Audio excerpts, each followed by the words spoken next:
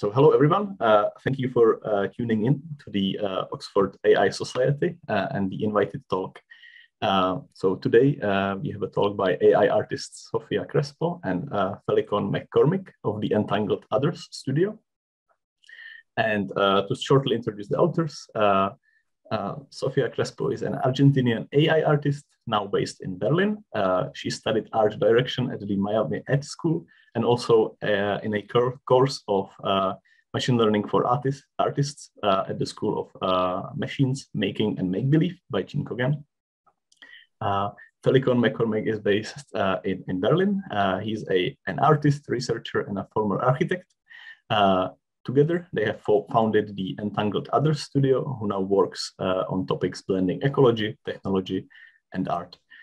They use generative AI models with photographs and with 3D data. They are a duo of very successful AI artists, and their work is known in the online AI galleries, such as the New Rips Machine Learning for Creativity and Design workshops and others. Their work has also been exhibited in museums and galleries in the real world, for example, in the Photo Museum Winter Tour. So I would say their artworks are quite unique in the way that they approach the selection of their data sets and the focus on kind of biological patterns and the connections with ecology. So with that, I will hand over and yeah. Good evening. Thank you. Hi, good evening. There we go. So, thank you for the introduction. I'm Felicon, and this is Sofia. And together we share as artist duo practice in Entangled Others. And we'd like to start with sharing a little bit of sort of our entry point to the way we work, and then afterwards we share a little bit of our actual works. So can you imagine a color that you've never seen before? This might seem like a bit of a banal question, but at the same time, it is actually really quite essential to us, because try as you might, and you can try very hard, it's in fact really quite difficult to even get close to imagining something you haven't seen before. And this is, important to us because if we look at the natural world, just for example, the peacock mantis shrimp, which has, they believe somewhere between 12 and 16 photoreceptors, that means that the colors available to the peacock mantis shrimp, potentially are manifold what we can see. So what we can see, within our 3 photoreceptors, within the red, green, and blues, we are so familiar with, beyond that lies a huge spectrum available to, more than human species rather than ourselves. And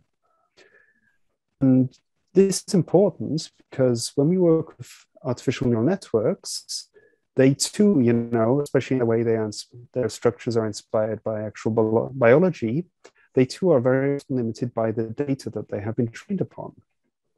I don't know if you want to chime in there, Sophia, at all. Please do. Yeah, and this is something that we find fascinating when we think about how there's a boundary to our imagination, because I can work as a visual artist just with the colors that I've been able to perceive throughout my life. I can't create artwork with a color that I've never seen before. At least I can be using the color and not be able to perceive that light frequency. And so that means that I cannot imagine that. And this is kind of a parallel process to the act of like creating data sets, because we're also predetermining what a model is going to be able to learn from. So yeah, a while ago when I started kind of on my journey of trying to use neural networks to envision like patterns of the natural world, one of the very first things for me was extracting the visual essence of a jellyfish, and trying to find that space where I can identify there is a jellyfish in an image. So kind of trying to push for that jellyfishness and what that means visually. So yeah. Yeah, so these often very much take the form, of meditations for us, or what we like to term meditations, when we have an input, a data set that is then trained with a neural network, and which leads to us being able to explore the outputs of these neural networks. Now, this is important because for us as a process, because both in the actual creation and curation of a data set, there is already then we have to make conscious and subconscious choices as to what we find relevant or irrelevant. And this is especially interesting when we work with the natural world and the way we frame the natural world, because very often there is quite little data about the natural world, which we'll touch upon later with our projects. And therefore, often we either have to create data sets or find ways of collecting information. And this is always sort of within that sort of very human realm of what someone has deemed relevant to share, to be in a form usable, to become part of a data set, or that we can collect and sort and find relevant. And so within this sort of like meditation process, we often have a very much a mirroring and a way of exploring not only what we can have of data available, but our choices in that, and in a sense shaping, and exploring that imaginary space of our imagination that, is part of that process. And yeah, I mean, this is a picture of Sophia at an early age. Yeah, so early on in life, I had this experience with a jellyfish at an aquarium where my parents took me in Argentina, which is where I come from. And I saw this jellyfish swimming kind of close to me, as it was like this 3D cinema. And I thought for some reason in that moment, it felt really real. So I ran away from the cinema. And later on, my mom explained to me that really affected how I related to jellyfish, because I couldn't understand where this phobia came from later on. And since that moment, I kind of started treating jellyfish differently. When I was in the water, I thought like they were coming somehow after me to get me. And so this became kind of like a phobia that translated to a behavior in the real world. And later on, as I grew up and started making art, I found myself really fascinated by jellyfish textures, you could say, in a way, because I personally think that art has something really therapeutic to it, that it was a form of therapy, of exposure therapy, in a way, coming close to these images and preparing a data set with hundreds and hundreds of jellyfish and connecting to their texture. So I found at some point like this parallel process of me curating this data set based on a life experience and simultaneously feeding a neural network to extract patterns from it for me so that it would create an artwork. Ultimately, I'm the one who curates which one becomes the artwork. And that's the thing that is fascinating about art, is that it carries so much human emotionality. It's not just pushing a button and letting an algorithm do its thing. And yeah, this leads to kind of like the way that I see art. But if you can move to the next slide. Yeah. So this is kind of where my series Neural Zoo was born. It started somewhere in 2018.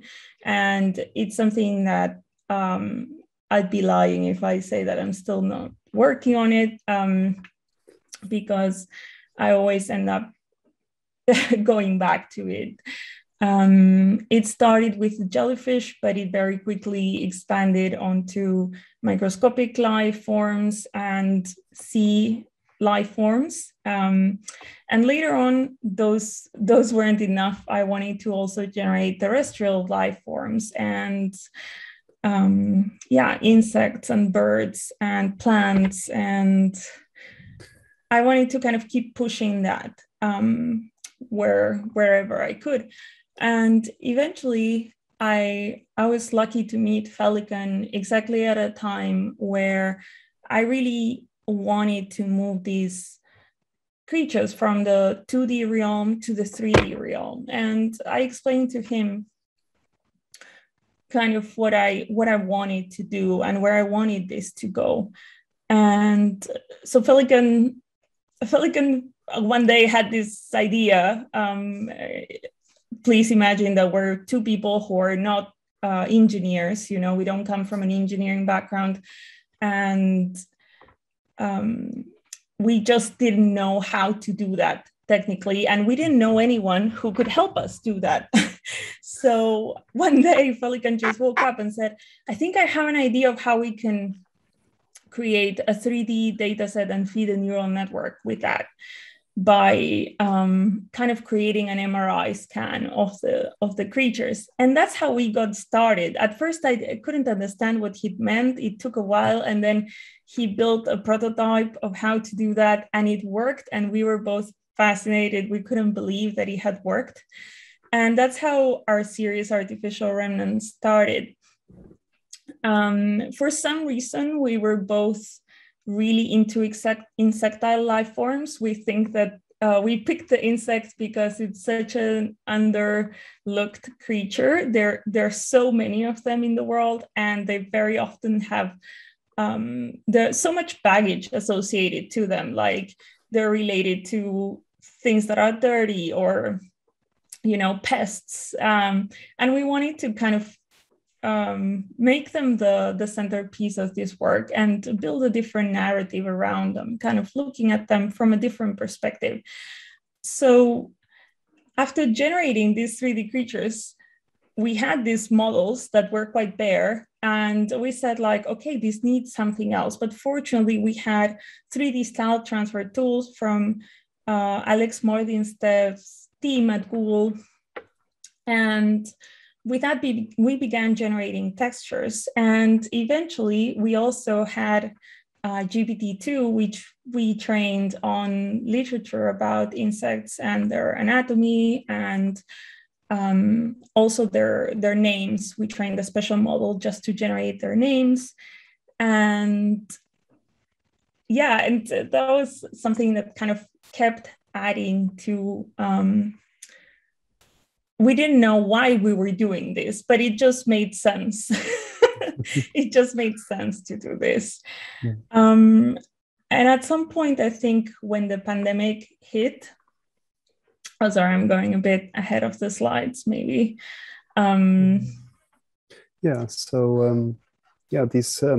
from this sort of early specimens, we've been continuously evolving this series over the last couple of years, and as you can see now, for each generation we've sort of been expanding upon the forms and the types of insects. And at the same time, as you saw earlier on, we were quite early on exploring using augmented reality, because one of those interesting things about these insectile creatures, when they exist within this digital space, what we found is that unlike when you have, a physical insect in the real world, people have a very different immediate response to them. Quite often, there's a far less of that sort of instinctual reaction towards them. And we've been now part of the experimentation we do in the studio is to explore how can we try using augmented reality and other kinds of digital experiences to see if there's any way of creating more positive experiences or associations towards, the insectile.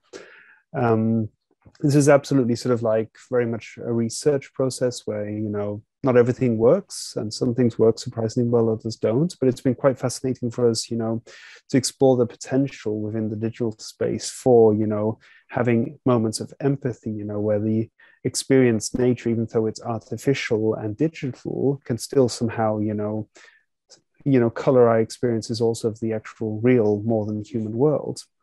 Yeah. So as Sophia was saying, when the pandemic struck, if you'd like to continue there, feel free. Yeah. So when the pandemic struck, we found ourselves working on something that was very much focusing on a single creature and where that creature lives, or kind of like the scientific format of how we look at that creature. So generating a lot of kind of literature about each single specimen, and we were very much not focused enough on the kind of interrelationship that creature lives with, and that inspired us to kind of shift the focus to working with an ecosystem as the main actor of this series called Beneath the Neon Waves.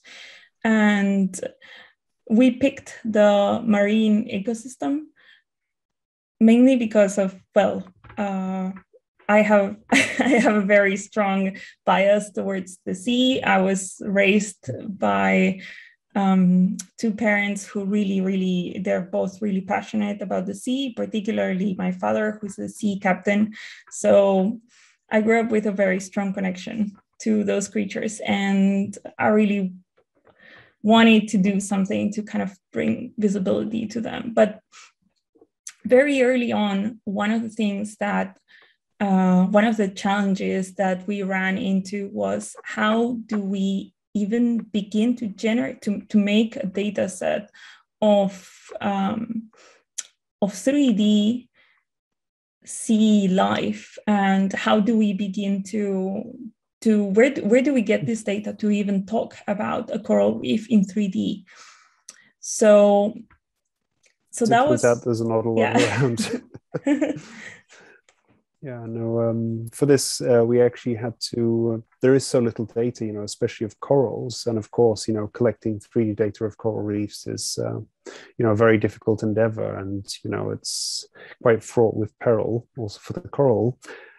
So we had to team up with a fellow artist, Joel Simon, who's done quite a lot of work with genetic algorithms. And he has been able to produce some rather clever algorithms that mimic the growth patterns of coral. And we were able to then use this to sort of augment our very, very sparse data sets of coral life forms in order to actually, you know, generate a variety of coral that, you know, was recognizably coralesque for, you know, populating an artificial reef system. And of course, you know, the question is, of course, why are we doing this at all? You know, why are we dreaming up a whole new ecosystem? And this is, you know, on the one hand, you know, artificial life in itself is fascinating. You know, this goes back to the 80s and 90s and a lot of these early experiments with artificial life.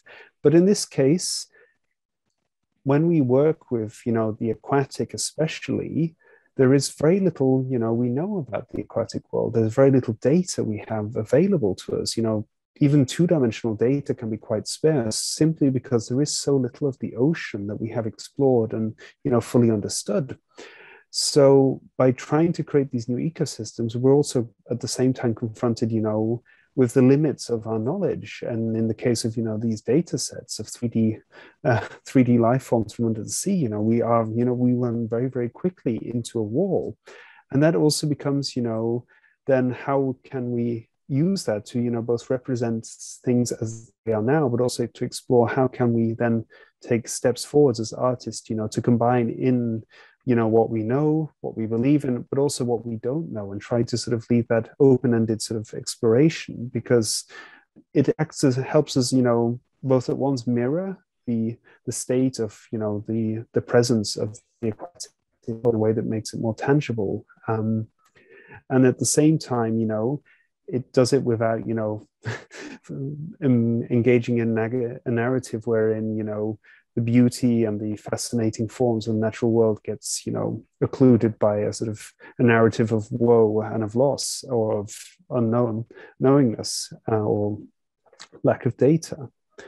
And yeah, I don't know if you'd like to add something to that, Sophia. Yeah, no, and I think another another challenge was finding all these creatures so that they are represented equally or as equally as possible, because in a coral reef you don't have just one creature which is the protagonist. They all exist. The coral reef exists because there are many creatures that are existing in relationship to each other. So yeah, one of the challenges was kind of how to tell the story of those organisms that are constantly in relationship and connected. So we try to also sorry. No, go on. So we've also had this interesting challenge of when we've now also worked more sculpturally with physical exhibitions of these works, for example, here at the Maxim Museum in Rome earlier this year. At the same time, when you create sculptures of these, it's very hard to, capture that movement and the vibrancy. And this is where it's been quite fascinating for us to, work both with the physical and the digital as two sides of the same coin, so to speak, wherein we can use the potential of the digital world to create experiences where our surroundings can become part of the experience, and you can experience populating your mundane context with a coral reef.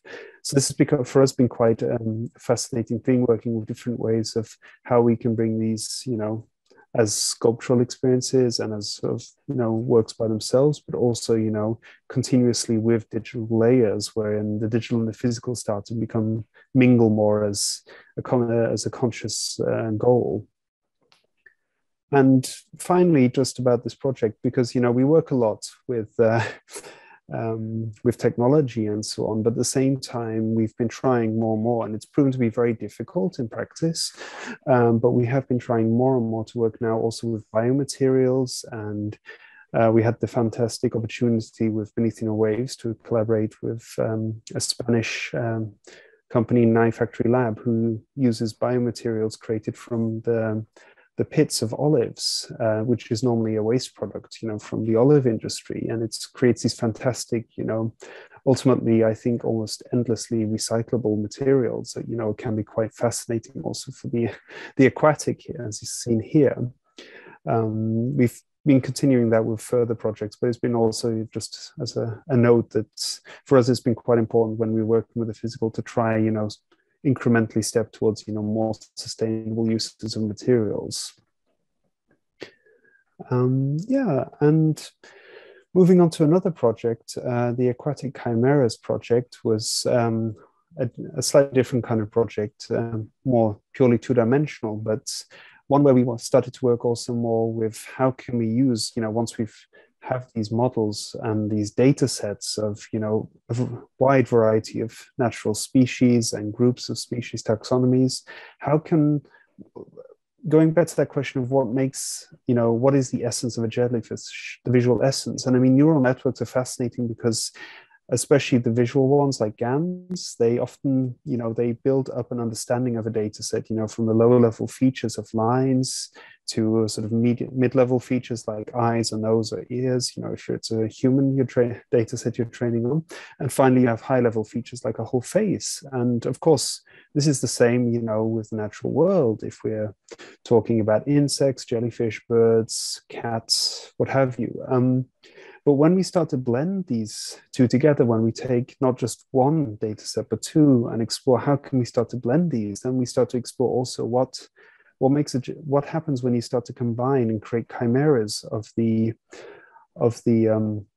aquatic also with the more terrestrial, because at the same time because we know so little about the oceanic world, in some ways it's kind of dreaming out what's yet discovered in the depths. I mean, they estimate that we still haven't discovered about 40% of the species out there, which is I think we now know of over 8 million species, so that's quite a lot of species out there. And it's one way of exploring this sort of these interfaces between what we know and what we don't know in a way that's can be quite inspiring.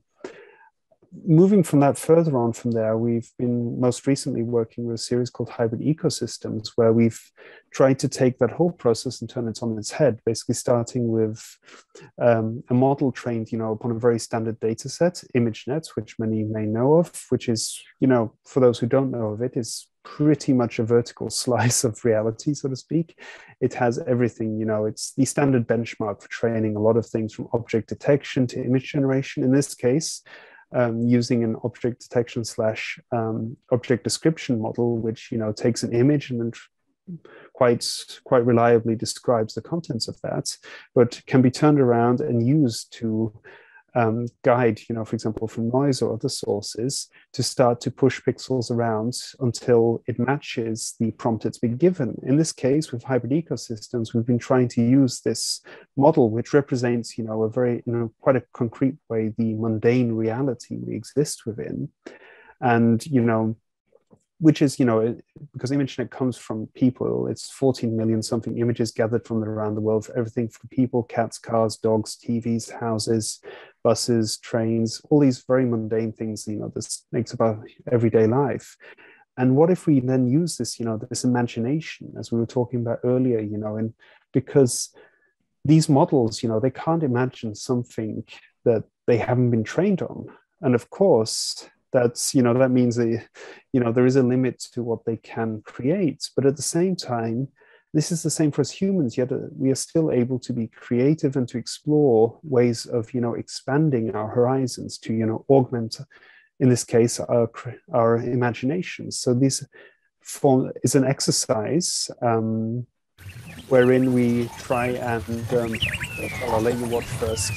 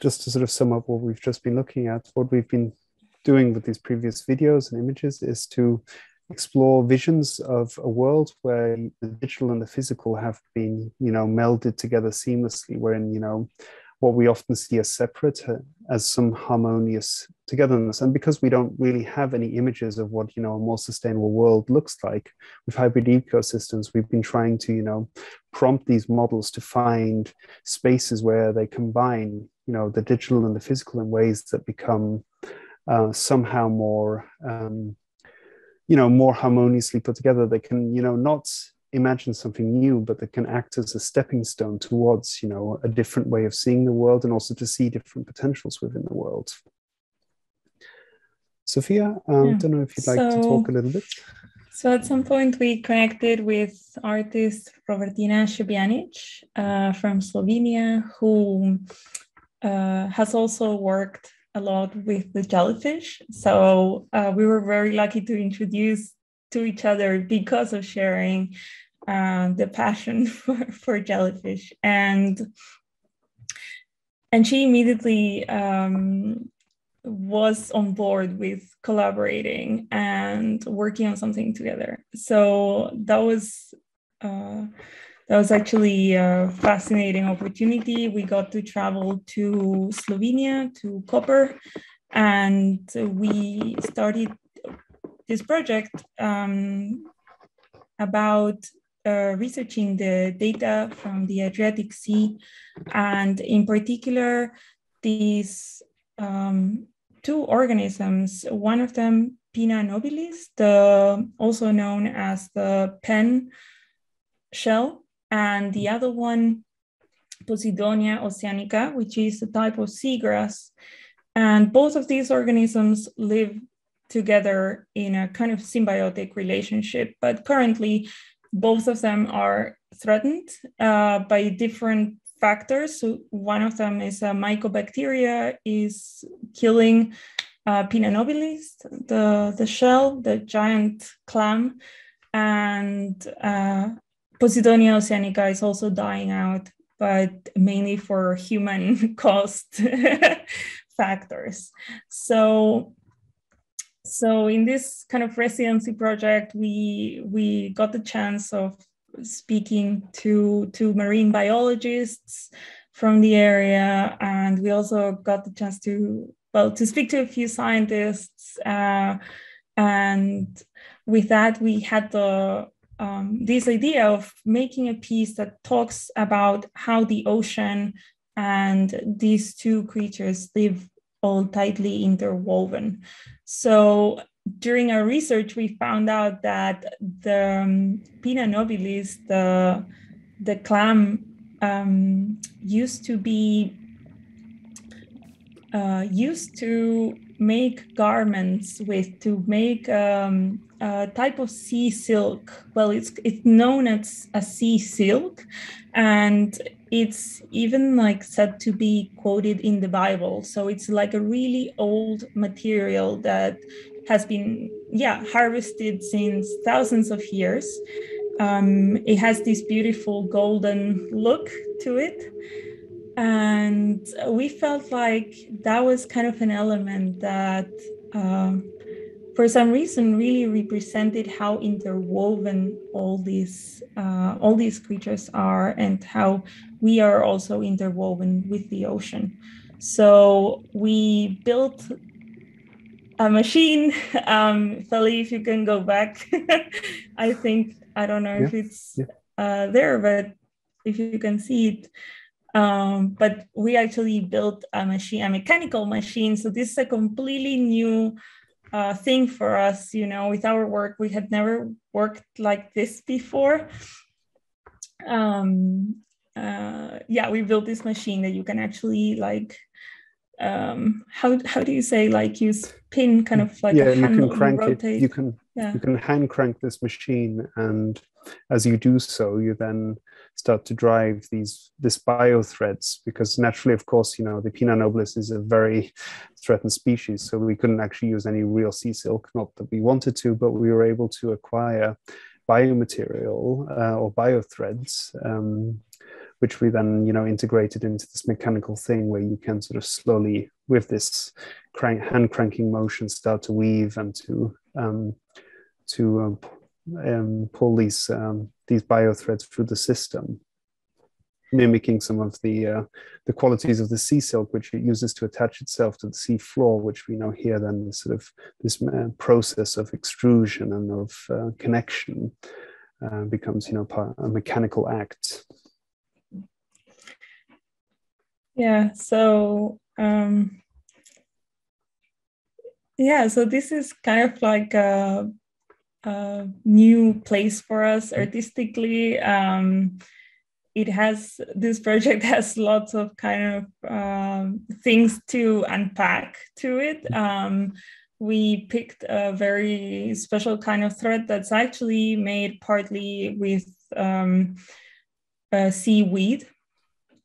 And we researched a lot with biomaterials as well to actually be able to have sculptures of Pinna nobilis in the exhibition as well, as we are not allowed to actually go to the sea and take and extract a Pinna nobilis, even if it's a dead specimen. Just a dead specimen.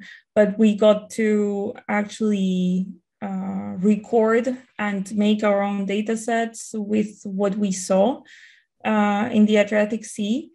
And it is pretty after I acted as the human drone because we actually had a marine drone and it broke. So I love diving, I love swimming, and I volunteered for the job. So I actually got to record a large amount of our data sets. But I can say that it is very sad to be swimming there and to see that in person, to see these beautiful clams dead, because they're usually standing up when they're alive, and when they're dead, they're just on the floor. So it's actually, it gave me chills and kind of pushed, I think it pushed the three of us artistically to want to communicate something about this creature even further. So yeah, so that was a little bit about us, the studio, and what we do. So thank you very much, for watching. And looking forward to any questions you might have. Yeah. Yeah, thank you very much as well for the amazing talk.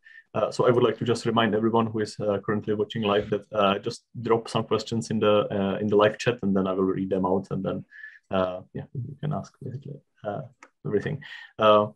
Okay, so to give a little bit of time for that, I do see some questions popping up.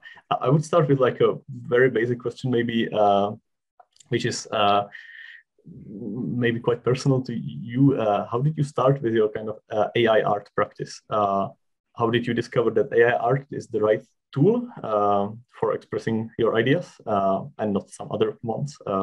And do you have some advice for artists beginning in this field?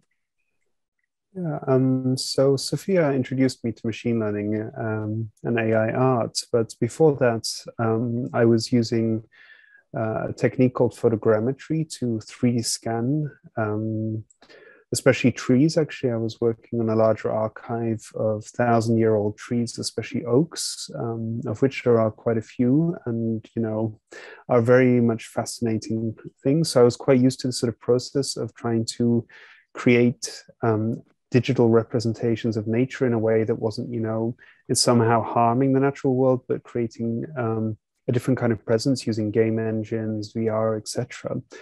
And when it came to I was then introduced to machine learning by Sophia. And of course, what struck me immediately about this was this visual essence. It was possible to extract some essential qualities from the data set, especially, for example, with jellyfish or trees, what have you. There was this essence. And what then you sat with wasn't just a particular tree, but, patterns extracted from countless trees or countless jellyfish, and they then became something new, something, a purely digital denizen, or an artificial life form within the context of the digital space that wasn't to replace nature in any way, but acted as a very interesting kind of mirroring presence. So for me, that was really fascinating.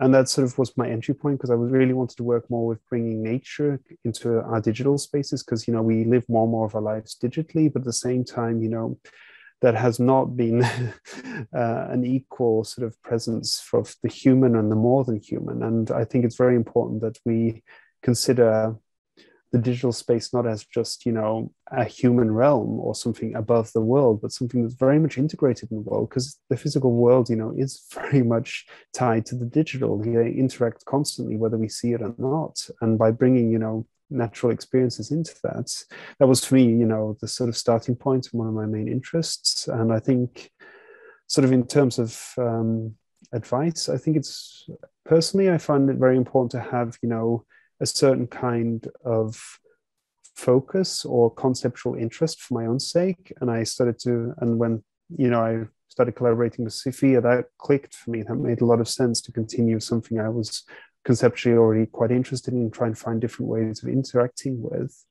And I think that that's also what's really fascinating about AI art and generative art and these things is they are an incredible toolkit which allow you to explore concepts in ways that you can't do with a camera or a pencil or, in this case, photogrammetry. And I think that's quite important to sort of explore sort of what kind of conceptual or concepts are you sort of interested in expressing, and how can these tools, potentially help you achieve that or allow you to experiment with different ways of achieving that, that it's not just a means to getting one single image, but that it's a process in itself. I'm rambling, so I'll let Sophia chime in there. Well, was the question for both of us, or was it just for Feli? If you can sure, actually, yeah.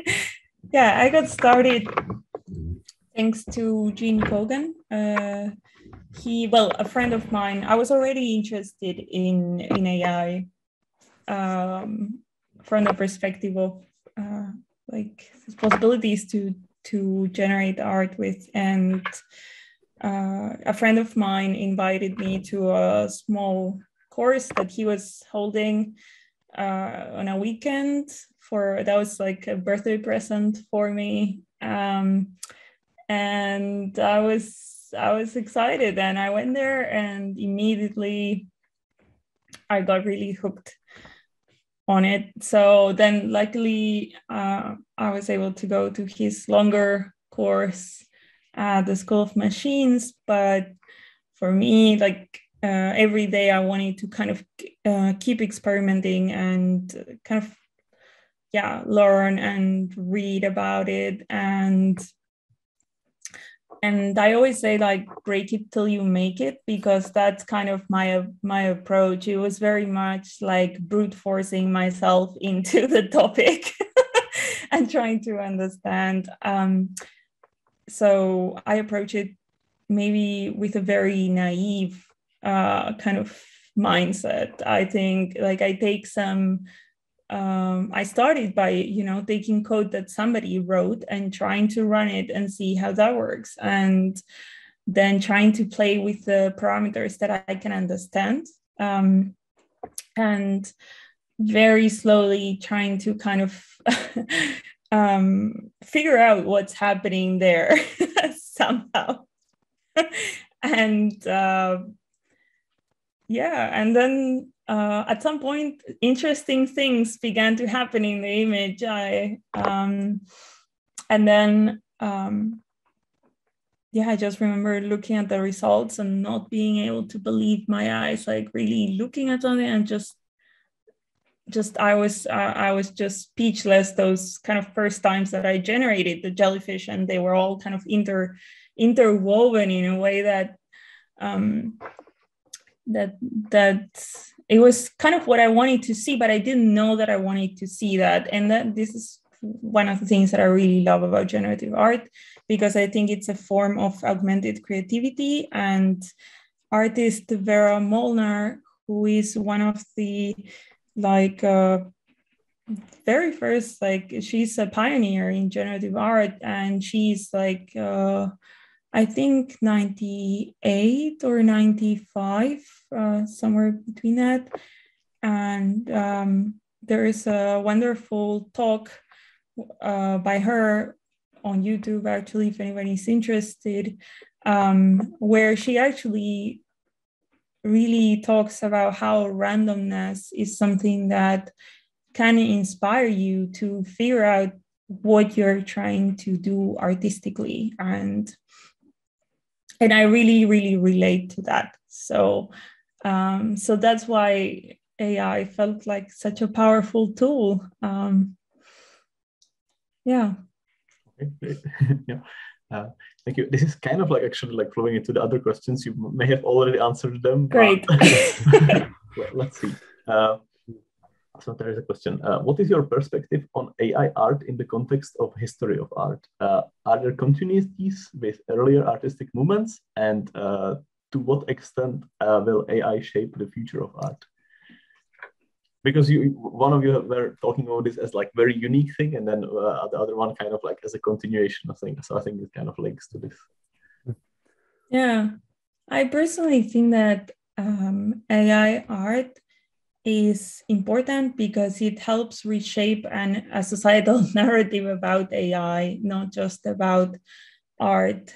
Of course, it helps reshape another narrative about art simultaneously, and that is the narrative that to be an artist, you have to paint the painting by hand, or that you have to build the sculpture by hand. And so, yeah, very often people think that an AI artist's job is to go home and just push a button. You'd be surprised, like, how many people actually have said that to me. Like, oh, it must be great to just go home and push a button and have an artwork. That's really not what it looks like. But it's also not a glamorous process at all. It's lots of debugging, 90% debugging, and then 10%, I don't know. No, but I think that on another more serious note, I think that it is important from a societal perspective to give room to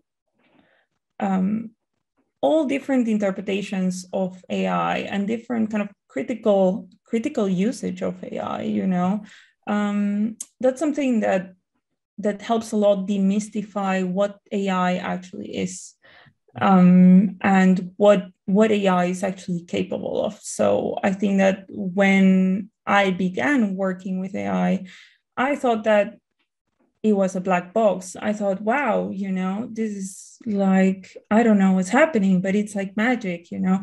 And then as I began learning, that faded away, you know, that feeling of like, wow, it's magic. It's not really magic, it's math, you know, and and computing, and that's it. And it feels like magic when you don't know what's going on. And that was an important lesson for me, because I realized, okay, how many technologies do I see from the outside and think they are magic? Or how many things do I see in the world and think they're magic just because I don't understand them? So, yeah, I don't know if you want to say anything about this, Vali. Yeah, no, I think you summed up most of it. I think, as you say, you know, it's AI art has been very important to, you know, sort of be both critical but also explorative of what, you know, AI can do outside sort of the realms of, you know, purely research or commercial usages. But of course, you know, it's important to remember that AI art isn't, I think, anything that can or even should be attempted to be seen as a replacement of traditional art. It is an artistic medium, and I think that alongside generative art in general, it's been given, you know, a greater and greater legitimacy as its own kind of art form, which, you know, is able to explore and use, you know, some of the qualities of the digital spaces we have today, and, you know, those opportunities and potential they have. And I think it's just very important to remember that there is, you know, an art history tradition, and traditional art forms and mediums, you know, can very much harmoniously coexist with, you know, these kind of art forms, and can also be a very interesting way of being critical of one another, but also, you know, positively engaging and exploring, you know, the potential of these points of interface between the two. When, you know, you go to the digital and back to the sculptural, you know, and back to the digital again. Yeah, I won't ramble anymore about that, but yeah. Yeah, no, great. Thank you. Okay, we have another question in the chat. So, do you have any ideas about insects and other invertebrate being the dominant organisms in the distant future? Or perhaps through work like yours, will they inform and allow our species to evolve? That's a good question. Well, I think, like in pop culture, it's always the cockroach that survives everything else, right? And I think, I think for us, at least for me, it's the sort of working with, you know, invertebrates has been, part of it has been, you know, also about sort of trying to shed some light and explore, you know, the incredible diversity of form and function, so to speak, in the world of the insects. There is, every time we've generated something that we think like is like, whoa, this is kind of wild. You go on Twitter and you sort of scroll for the insect end of Twitter, and you just see the most incredible, amazing forms and shapes and interactions. It's just like every time you think you've done something wild, nature is just like, please hold my beer while I show you this. And it's just it's very humbling in a very good way. But I think it's also like, there is so much insect life out there. Insects outnumber us by millions, per person. And at the same time, they're often very invisible, both culturally and also sort of in our physical world, because they have a very large difference in scale and frequency. So for us, it's been really interesting to try and explore how can we, bring these into the digital space, start, finding some different ways of exploring and engaging and representing them that hopefully, can also create more empathy towards them. And yeah. And there's definitely a bias against invertebrates, because we recently learned by another artist who works with living creatures, who shared with us that you don't need to get a license for working with invertebrates, but everything that has vertebrae, you have to you have to get like a permission to work with them and to make artwork with them, and it's regulated. So, and it's kind of crazy to think, for me at least, it's crazy to think about that, because why, where does that distinction really begin? That's another life form, And so, well, this could lead into a very long conversation that I'm not going to try to stay away from, but it's something that in our work, we just felt really drawn towards these creatures that have they're so different from us, and yet there's so much to learn about them, and they fascinate us so much. So yeah, so we feel kind of like an intuitive attraction to work with these specimens. Yeah. Just to add, where do you draw the boundary? Where do you like put plants in that actually? Like, yeah. What is a lesser form? What is the higher form? Yeah, totally. Okay. So yeah, I will remind everyone still there is space for some questions, and I will maybe ask one prepared. So this is kind of really, I guess this is talking from the perspective of being here at Oxford and studying like the research part of AI. And I wanted to like explore this boundary between research and then art making. So how much time are you in the role of a researcher, kind of like looking at new methods, AI research, trying stuff that you saw in some papers, maybe playing with some public collabs and like working on the technical side, versus how much time then you are in the role of an artist, kind of like using these tools, maybe with actually your own data set, so not the stuff that would be presented there in the official research, and maybe not using the metrics that are kind of used sometimes to measure these methods, but kind of like, yeah, trying to break it, as you were saying. Yeah, I think it's like, from my standpoint, it's kind of like it's a constant oscillation, almost on a sort of daily level. There's always something, I mean, in this field, there's always something new every day. And it's always interesting to explore that. But for us, as we've been working artistically, especially as we've been collaborating for a while now, we've started to see a longer red thread, where we use, for example, a technique or approach for a project, and when we then go to another project, what we then is build upon that, explore, and using another technique that actually sort of like builds on, how we started, working with chimera-like creatures, and then with hybrid ecosystem, which is more of a blending of models. And then with hybrid ecosystems, we work very differently with a model, but in a way that also tends to explore this kind of blending and imagination, and, how do we stretch and, expand what we can imagine possible or visualize somehow. So these sort of like, it becomes part of this practice, but it's always, we try to avoid what we call tech demos, just taking a technique and using it for the sake of using it. But we do sort of like always explore what's new, and then we start to see like how is some of this relevant to what we're interested or working on right now, or maybe later down the road we say, oh, that would be fitting for this concept here, and then we go back and see if it's still possible to run it 2 months later. Yeah.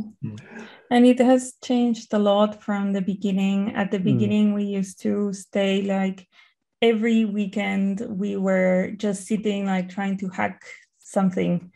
And that has changed a lot. Like now we have more and more collaborations. So we actually are kind of in conversation with engineers, and we ask questions and we say like, what can we do? And, that's, I find both things thrilling. I love sitting and like if I'm too hands-on for a while, sometimes it really I just really enjoy sitting with a cup of coffee and trying to hack something for the whole day.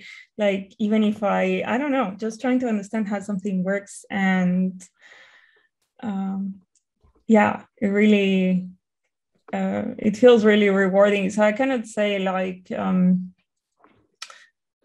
that there is like kind of a rational decision making of how much time do I dedicate to this, how much time to dedicate to that. But it has been great to work with artists like Robertina, because she completely kind of changed the way that we work. She's so hands-on. She's like, no, you need to dive in the Adriatic, you need to like go and record it, and you have to connect to the creatures. Trust me, we have to go there on a boat to the sea, otherwise you won't connect with the Adriatic, and I love that. And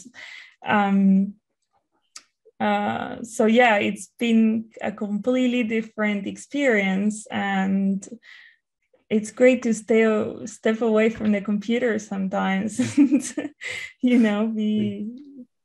be in the sea and learning about it. So yeah, but simultaneously we're all the time very much thinking about what can we do, how can we push the boundaries of what we know. And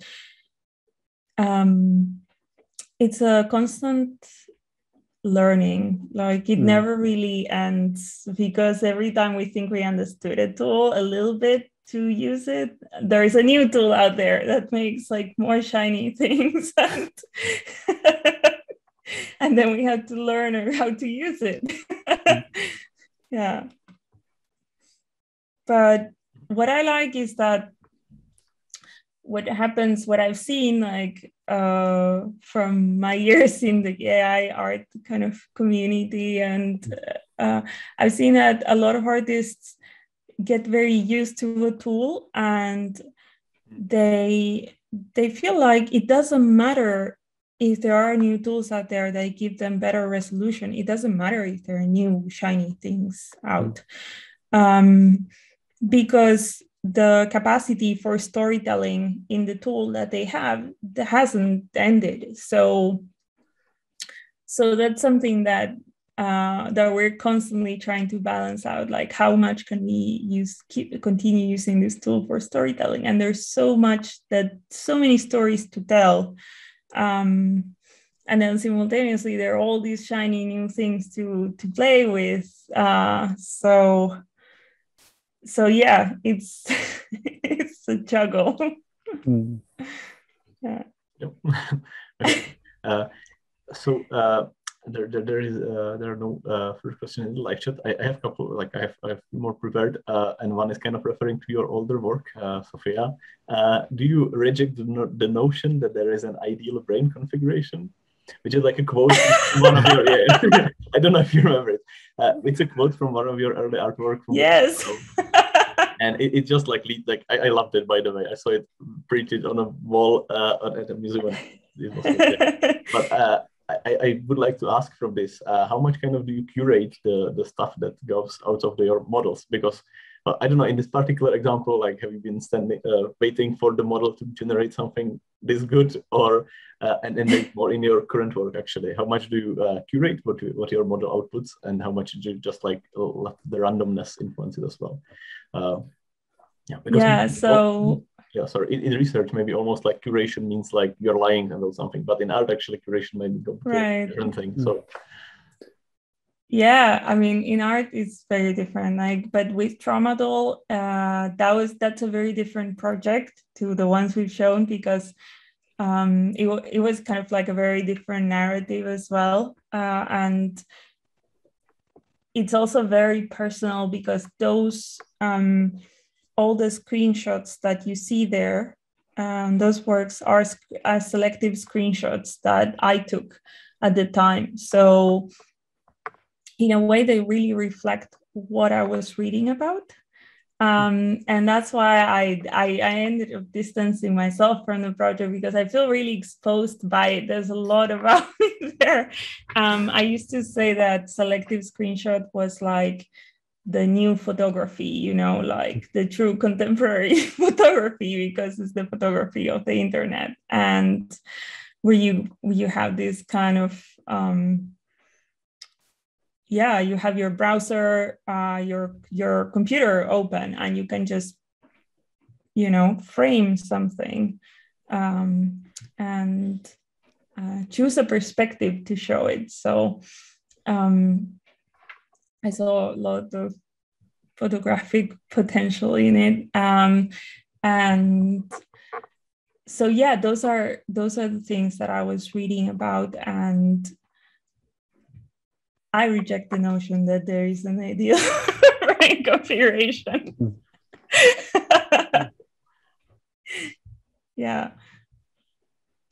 And, at least in our current work that we work on together, there is absolutely an element of curation. Also because that sort of feeds into this sort of concept of the sort of like using neural networks as a part of a meditative process. And that is, you know, when we explore the outputs, you know, just as, you know, Sophia was mentioning Vera Molnar, who talks about randomness, which allows you to sort of like generate a very large variety, you know, more than you could ever manage by yourself with a pencil in one day. And then you can work intuitively with those outputs. So if you train a GAN on jellyfish, you know, and you output 1,000 images of jellyfish, you can say that, okay, there's something about this particular group of jellyfish or these shapes, these interest me somehow. They create some kind of response in me.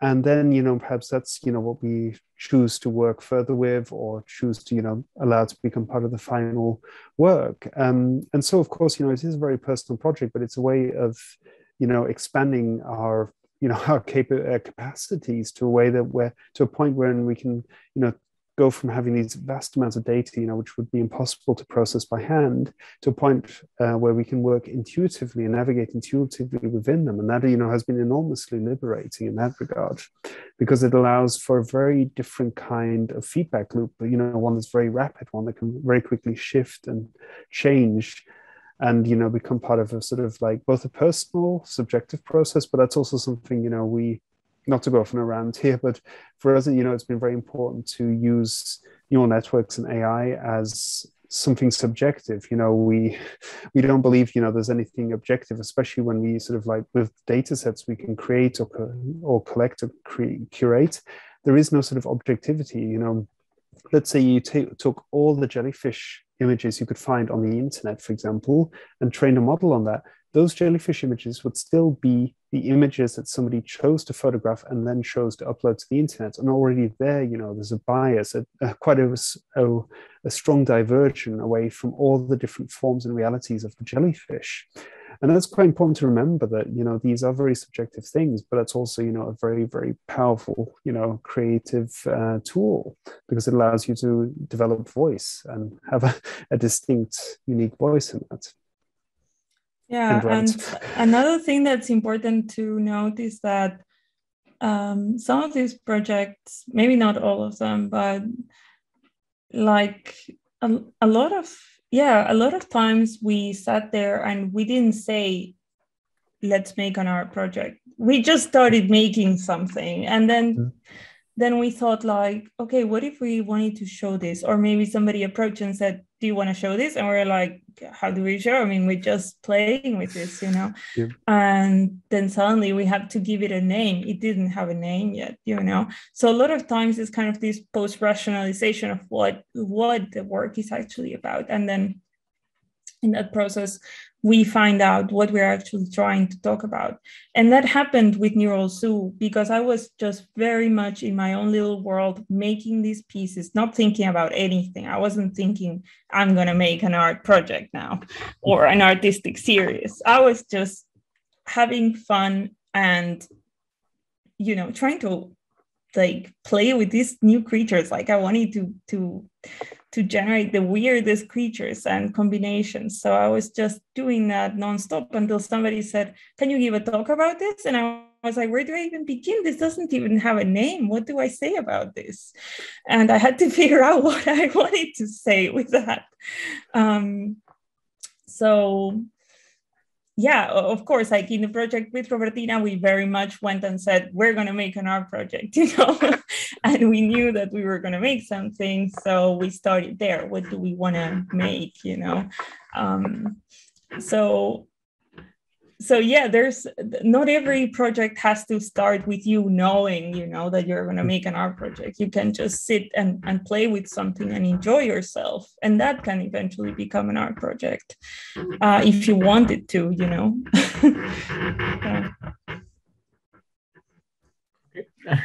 I think we have all like nearly passed the hour. So Yeah. Thank you so much for answering all of these questions. I've also read like one comment that is saying that they think a lot for answering the question about the relationship and repulsion with invertebrae, and it's very interesting. So yeah. But thank also, you. Thank you from my point, and also thank everyone who joined in and watch this Thank you for having us. We will have more AI art talks in future as well. So yeah, there is definitely plans for that. Okay. Yep. Cool. Thank you so much for having us. Thank you. Bye-bye. Bye. Bye.